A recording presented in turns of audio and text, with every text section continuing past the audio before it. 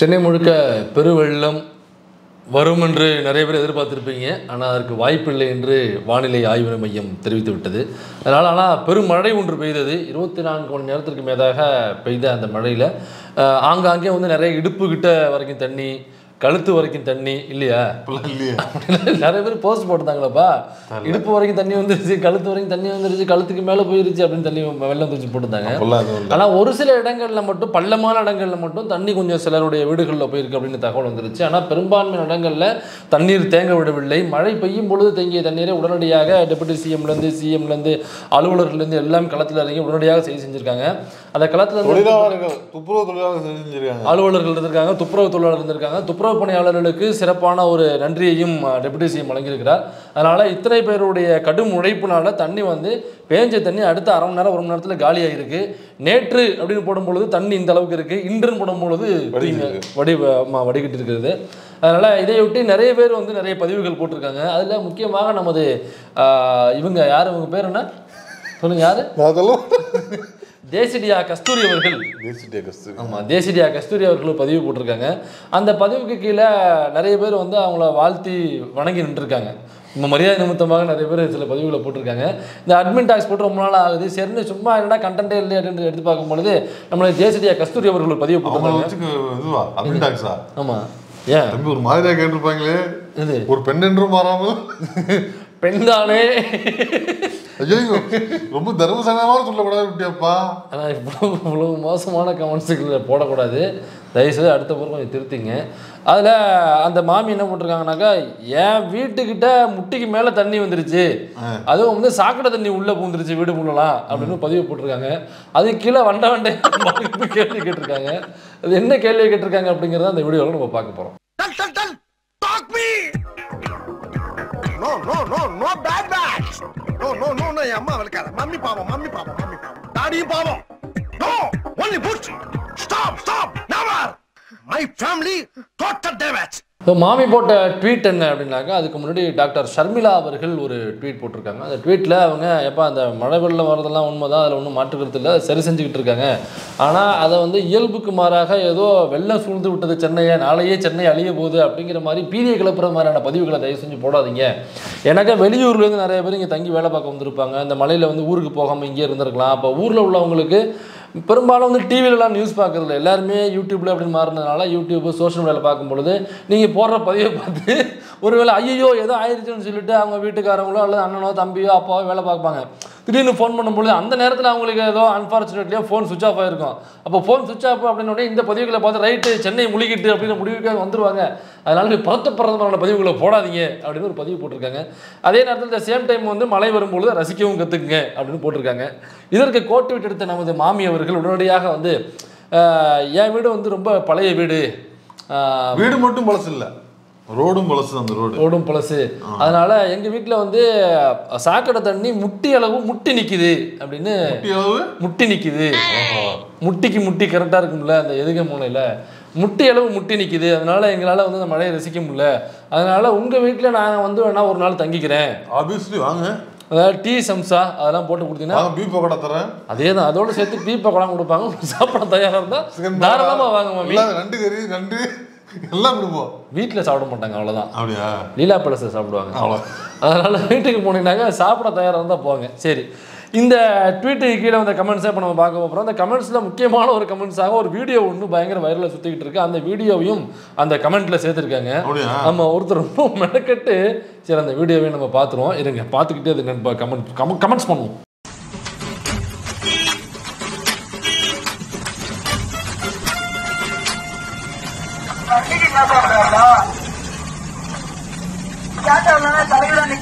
அவரு போட்டோ எடுக்கிறாரு, அது அதுக்கு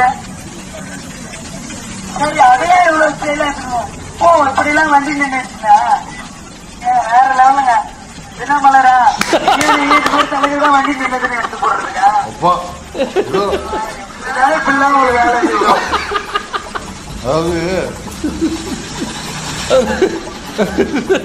என்னன்னா அதில் ஒரு போலீஸ்காரம்மா அவங்க ரோந்து போயிருக்காங்க. ரோந்து போகும்பொழுது இந்த சம்பவத்தை பார்த்துருக்காங்க. சரி என்னடா அது வண்டி தலைகையில் ஒன்று நிற்குது, வெட்டிக்கிளிமா நிற்குது, சைலண்ட் பார்த்து வெட்டிக்கிளிமா அதான் கிட்ட போய் சரி என்னப்பா ஆச்சு அப்படின்னு உடனே அவர் எதிர்பார்க்கல. சரி வண்டி பார்த்தோடனே வழக்கமாக வர வண்டி நினச்சிட்டா கேளுங்க, லைசன்ஸ் கேளுங்க, வேணா கேளுங்க, என்ன பண்ணுங்க, சைரன் வேற இல்லாதனால நார்மலாக வண்டி நினச்சிட்டாப்புல, அதனால கவனிக்கல அவர்.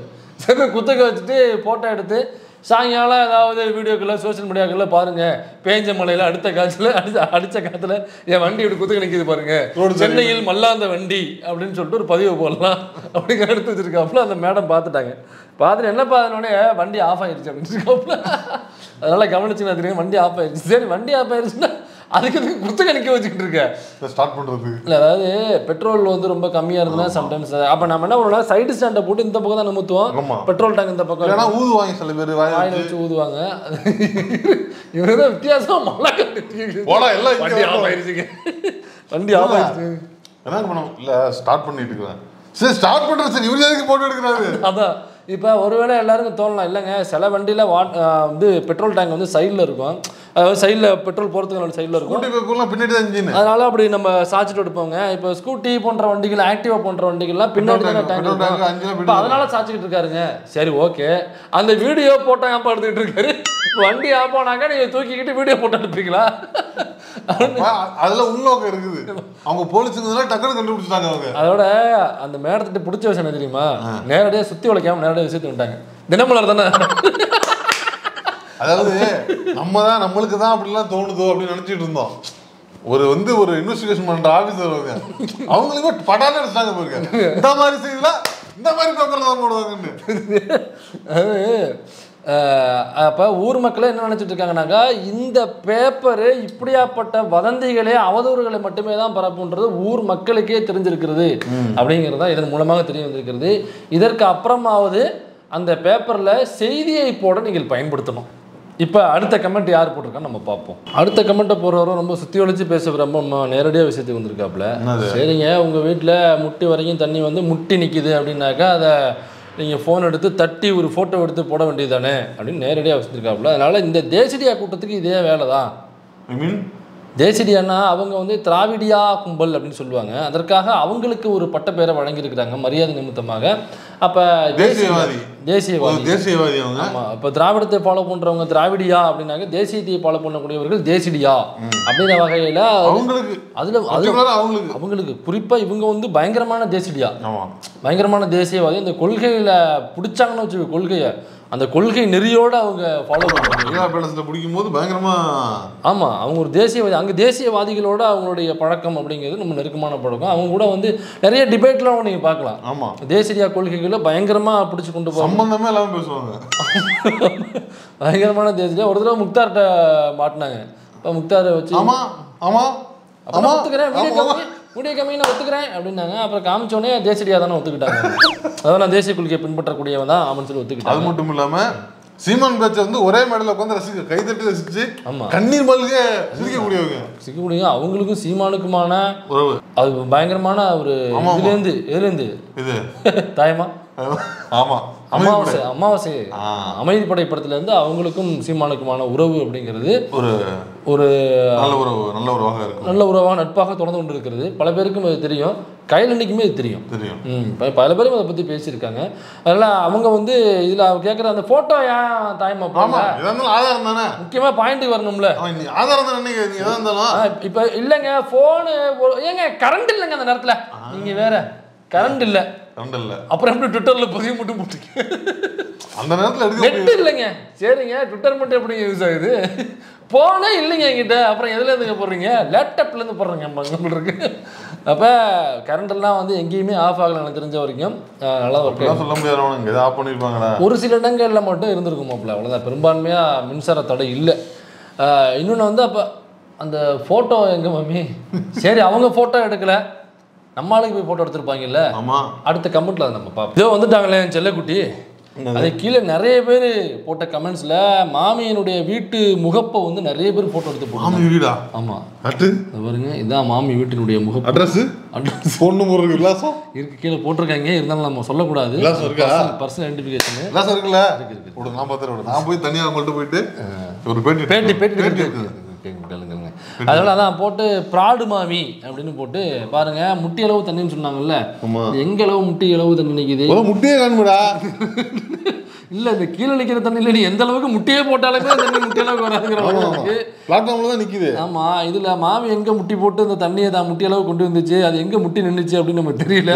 அது தயவு செஞ்சு அந்த தேசிடியா மாமியை கொஞ்சம் கிளியர் பண்ணாக்கா நம்ம தெரிஞ்சுக்கிறது ஏதுவாக இருக்கும். வீடு மட்டும் இல்லை, நேரடியாக போய் அடுத்த கமெண்ட்ல உள்ள ஒரு வீடியோவே, அந்த தெருவினுடைய வீடியோவே எடுத்து அதை போட்டிருக்காப்புல ஸ்ட்ரீட்ல. அப்படியா? ஆமாம். அதில் என்ன கேட்குறாப்புனாக்கா, ஏண்டி ப்ராடுக்கார மூதேவி, ரொம்ப தவறான உண்மையான கண்டனங்கள். இதை உண்மையை நம்ம கண்டிக்கிறோம்.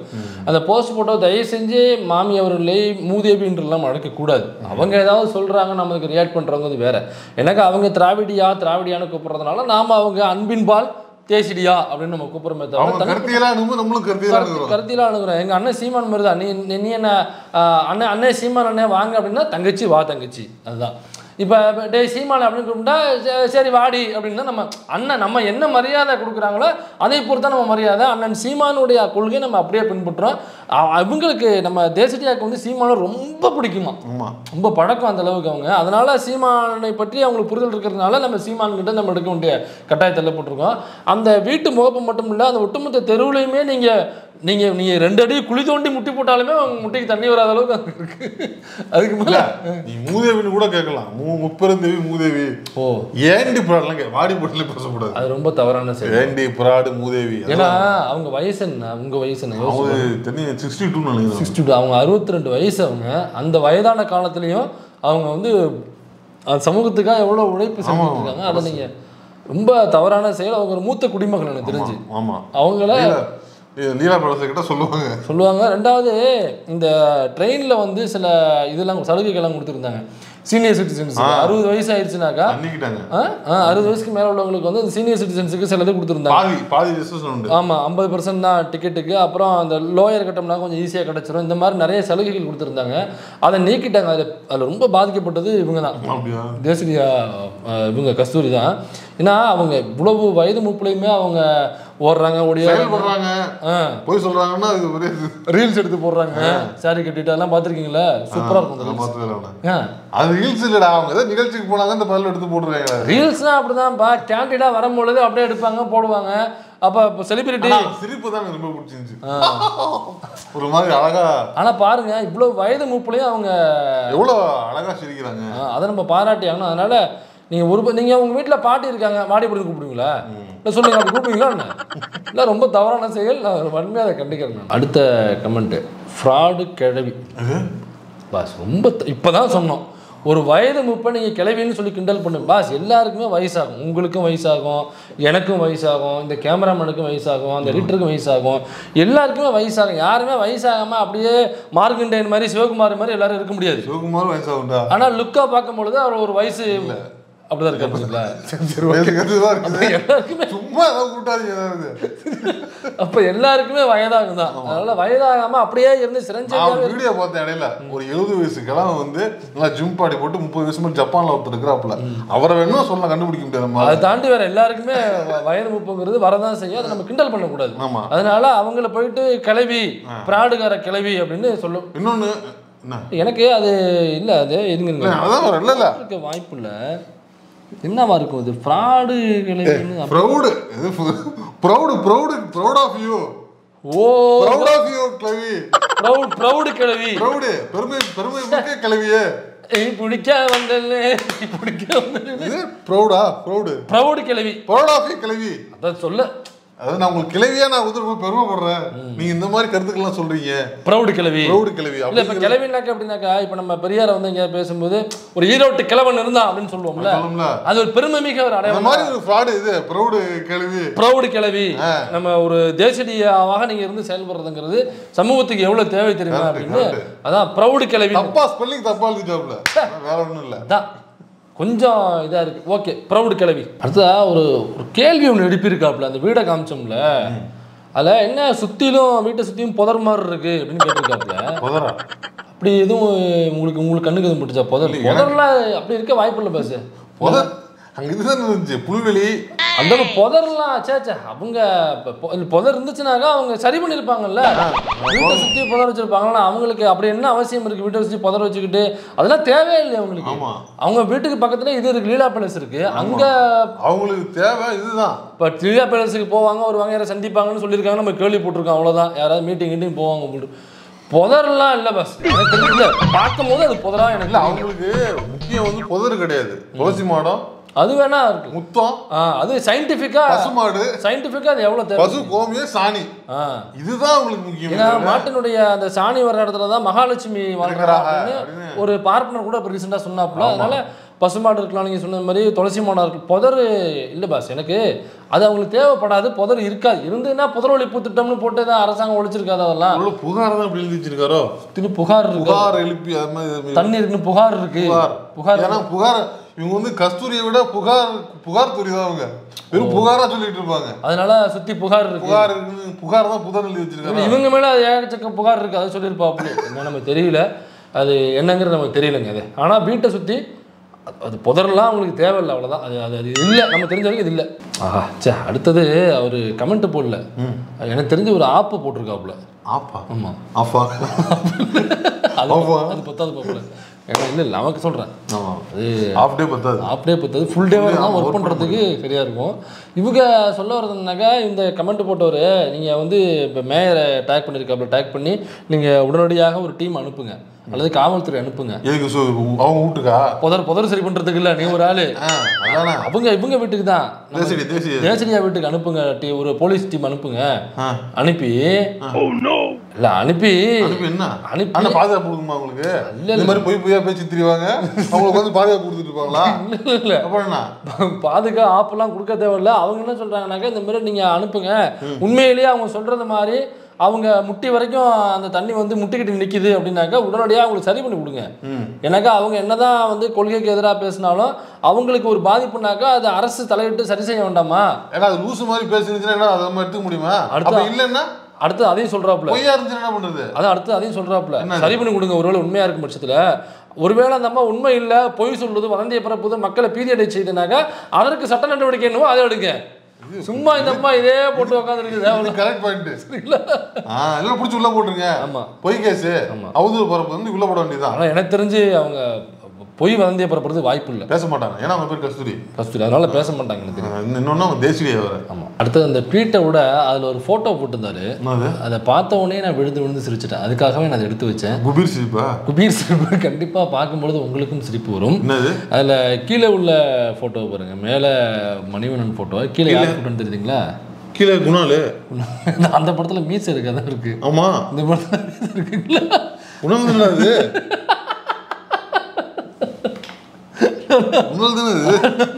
கிரியேட்டிவிட்டி இருக்குல்ல, யார் அது? அது புரிஞ்சவன் பிஸ்தா, அவ்வளவுதான். ரொம்ப போட்டு காமெடி போட்டு போஸ்ட் பண்ண போட்டு. அதாவது காதலினும் சொல்லை நானும் சொல்லவில்லை, சொல்ல வந்த நேரம் காதல் எந்த கையில் இல்லை. அவர் தானே? தண்ணி வடிஞ்சதுக்கு அப்புறம் சுமந்த்ராமனுடைய ரியாக்ஷன். சார் மயிலாப்பூர்ல தண்ணி எல்லாம் வடிச்சிருச்சு சார். அதுக்கேப்போ சோகமா இருக்கிறேன். எனக்கு வேலை இல்லை சார், எனக்கு எழுதுறதுக்கு வேலை இல்லை சார். So sir. ஏன்னா நேற்று முழுக்க சுமந்த் மாமா வந்து ரவுண்டு கட்டுறாப்ல ட்விட்டர்ல.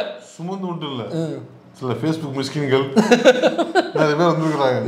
சில பேர் நிறைய பேர் வந்து என்ன பண்ணுறாங்கனாக்கா, ஐயோ முட்டி அளவுக்கு தண்ணி வந்துருச்சு அப்படின்னா. சில இடங்களில் பள்ளமான இடங்களில் தண்ணி வந்திருக்கு, இல்லை மாற்றுக்கிறது இல்லை.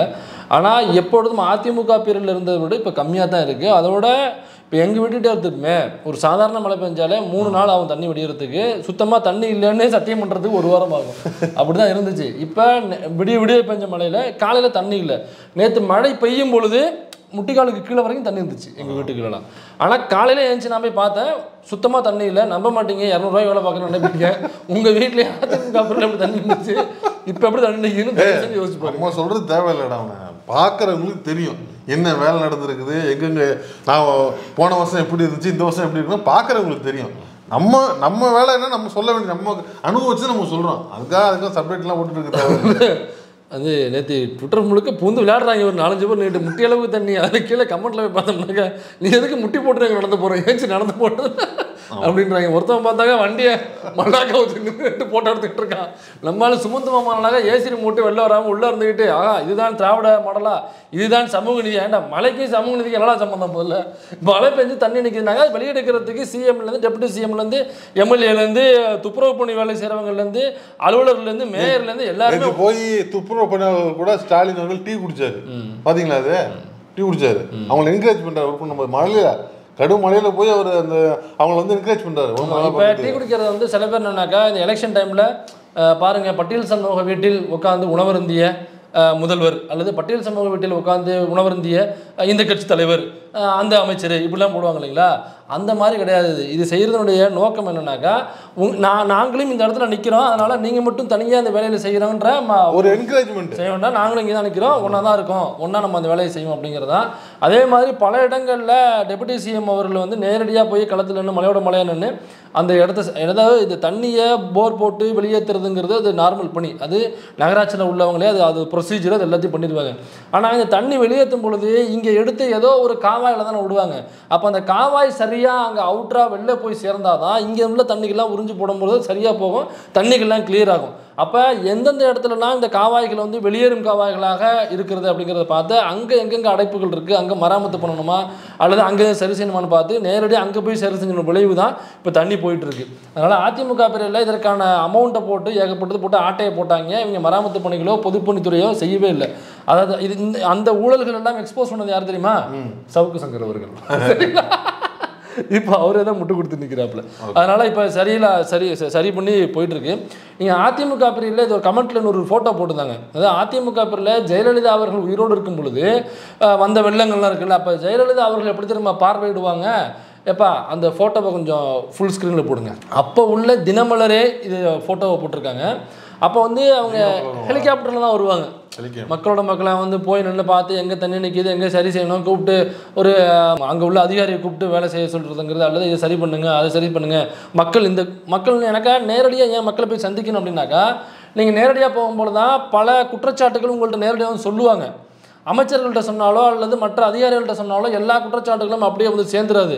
இப்போ டெபுட்டி சிஎம் போகும்பொழுது ஒரு முக்கியமான குற்றச்சாட்டை ஒருத்தவங்க வைக்கிறாங்க, ஒரு பெண்மணி கூட்டமாக நிற்கிறாங்க. அவங்க சொன்னாங்க, நாங்களும் கடவுள் பக்தி உள்ளவங்க தான், எங்கள் வீட்டில் கடவுள் இருக்குது, நாங்கள் சாமி கும்பிட்றவங்க தான், பாருங்கள் இங்கே ஒரு கோவில் ஒன்று இருக்குது, இதனால் இங்கே தண்ணி தேங்குது, அந்த கோவில் இருக்கிறதுனால மிகப்பெரிய இடையூறு எங்களுக்கு இருக்குது, அதனால் நாங்கள் சாமி கும்பிடாதவங்க கிடையாது, எங்கள் தெருவில் எல்லாமே சாமி கும்பிட்றவங்க தான், இந்த தெருவில் எல்லாருக்குமே அது வந்து இடைஞ்சலாக இருக்குது, அதனால் தயவு செஞ்சு அதை கொஞ்சம் வெளியில் சரி பண்ணி விடுங்க அல்லது எடுத்துருங்க அந்த கோயிலை அப்படிங்கிற கோரிக்கையை நான் வந்து டெபுட்டி சிஎம்கிட்ட வச்சுருக்கேன். இந்த மழை தண்ணீர் தேங்குவதற்கு அந்த கோவில் இருப்பதும் ஒரு முக்கியமான காரணம் அப்படின்னு சொல்கிறாங்க. இப்போ ஹெலிகாப்டர்லேயே பறந்துட்டு போனாக்கா இந்த கம்ப்ளைண்ட் காதுக்கு வருமா? வராது. நேரடியாக டெபுட்டி சிஎம் பார்த்துட்டு இந்த மழைக்கு பிறகு உடனடியாக அந்த நடவடிக்கையை நான் உங்களுக்கு எடுத்துறேன் அப்படின்னு சொல்லியிருக்காங்க. இது மக்களிடம் அந்த கோரிக்கை, அதனால நடவடிக்கை எடுக்கிறேன்னு சொல்கிறாங்க. இப்போ நீங்கள் ஹெலிகாப்டர்லேயே பறந்துட்டு போயிட்டு இருந்தீங்கன்னாக்கா யாராவது நேரடியாக வந்து பார்த்து இது பிரச்சனை சொல்ல முடியுமா உங்ககிட்ட? உடம்பு முடியாமல் வந்துருக்கும், நடக்க முடியாமல் வந்துருக்கு, மேலே போய் பார்த்துட்டு வருவோம். சரி, நடக்க முடிந்த காலங்களில் எங்கேயாவது போயிருக்காங்களா? எப்போயாவது போயிருக்காங்களா? இல்லையே. இப்போ நம்ம சிஎம் இருக்காரு, ஸ்டாலின் அவர்கள் இருக்காங்க, அவர் வயது மூப்பு, அவருக்கு உடல்நிலை எப்பப்போ சரியில்லாமல் போகிறது சகஜம் தானே வயது மூப்பில். இப்போ அவர் அதை சொல்லி காரணமாக சொல்லிக்கிட்டு கொரோனா சமயத்தில் எங்கேயும் போகாமல் ஆஃபீஸ்க்குள்ளே உட்காந்தாரா அல்லது ஹெலிகாப்டர்லேயே பறந்துக்கிட்டு கொரோனா பாதிக்கப்பட்டவங்களை பார்த்தாரா? நேரடியாக அவர் அந்த மாஸ்க்கை மாட்டிக்கிட்டு நேரடியாக கொரோனா பாதிக்கப்பட்டவங்கள அந்த இதெல்லாம் ஒட்டுமொத்தமாக கவர் பண்ணி நேரடியாக ஹாஸ்பிட்டலில் போனார், இன்னும் பல பாதிக்கப்பட்ட இடங்களுக்கு போனார். ஏன் இந்த மழை வெள்ளத்துலையுமே நேரடியாக போய் நிற்கிறார் அவர். நேற்று மழை பெஞ்சிட்டு இருக்கும்போது தான் போனார், அவர் போனார். அப்போ அதே மாதிரி போயிருந்துருக்கணும் நீங்கள் சிஎம்னாக்கா. அப்போ மக்களோட மக்களாக யார் நிற்கிறாங்களோ அவங்கள தான் மக்கள் தெரிவு செய்வாங்க, அவங்கள தான் மக்கள் தேடுவாங்களே தவிர ஹெலிகாப்டரில் போனாக்கா ஹெலிகாப்டரில் யாராவது குறைக்கிறாங்களோ அவங்க மட்டும் தான் ஓட்டு போடுவாங்க. அடுத்த கமெண்ட் பார்ப்போம். என்ன மாமி எரியுதா? இல்லை அப்படி ஒருத்தர் கேட்டிருக்காப்புல எரியுதா அப்படின்னு. இல்லை என்னக்கா இல்லை அசிடிட்டி ப்ராப்ளம்னு கேட்டிருக்காரா? அது எனக்கு தெரிஞ்சு அது அப்படியா கூட இருக்கலாம். வயிறு எரியுது, நெஞ்சு எரியுது, கெட்ட எண்ணெய் சாப்பிட்டா வந்து நெஞ்சு கறிக்கும். ஆமாம் ஆமாம், அது நெஞ்சு எரியும். ஆமாம், அதான் டைஜஸ்ட் ப்ராப்ளம் சந்தில் வயிறு. ஏன்னா பழசாக இருந்தால் அப்படி தான் இருக்கும். ஆமாம், இல்லை எண்ணெய் ரொம்ப பழைய எண்ணெய் அப்படின்னாக்கா அப்படி இருக்கும். அதனால் அதற்கு ஏதாவது வைத்தியம் இருந்தால் சொல்லிவிடுங்க. வைத்தியம்னா வந்து என்ன சொல்கிறது, கொஞ்சம் கருவேப்பிலை எடுத்துங்க. இல்லை கொஞ்சம் 2 வேளை சாப்பிடாம இருக்கு சரியா போயிடும். இல்லை எனக்கு அவர் எரியுதான்னாக்கா மழை நேரம் இல்லையா, அதனால வந்து தீப்பிட்டு நமத்து போயிருக்கோம். ஆமாம், எரியுதா பற்ற வச்சா எரியுதா, தீப்பிட்டு தேவைப்படும். அவங்க லைட் வச்சுருப்பாங்களே. நல்ல ஒருவேளை இப்படியா இருக்கும், எப்படி ஸ்டவ் எரியுதா, மழை காலமா இருக்கு, ஸ்டவ் எதுவும் எரியுதா, ஸ்டவ் தீந்து போய் இது கேஸ் காலி ஆயிருச்சா, அடுப்பு எரியுதா அப்படின்னு கேட்டிருப்பாருன்னு நினைக்கிறேன். அதுதான் அப்படிதான் ஸ்டவ் அடுப்பு எரியுதா அதுதான் கேட்டிருக்காப்ல. ரைட்டு. ஏமாமி எரியுதா? ஸோ தேசிரியா அவர்கள் போட்ட ட்வீட்டு, அது கீழே உள்ள அந்த கமெண்ட்ஸு, இது எல்லாத்தையும் நம்ம பார்த்துட்டோம். இனி வேற யாராவது இது சம்பந்தமான ட்வீட்டுகள் போட்டிருக்காங்களா அப்படின்னு நிறைய வரும் அந்த ட்வீட்டுகளோட சேகரிப்போட அடுத்த வீடியோவில் உங்களை நான் சந்திக்கிறேன்.